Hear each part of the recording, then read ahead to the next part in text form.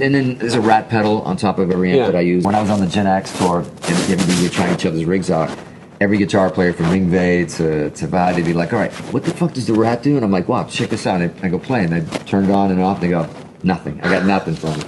But I go, now, like, play percussive like I do, like mute something, just to chug it. And I'd go turn it off, and they're like, oh shit. And like, that's my secret sauce for me and how I play very percussively.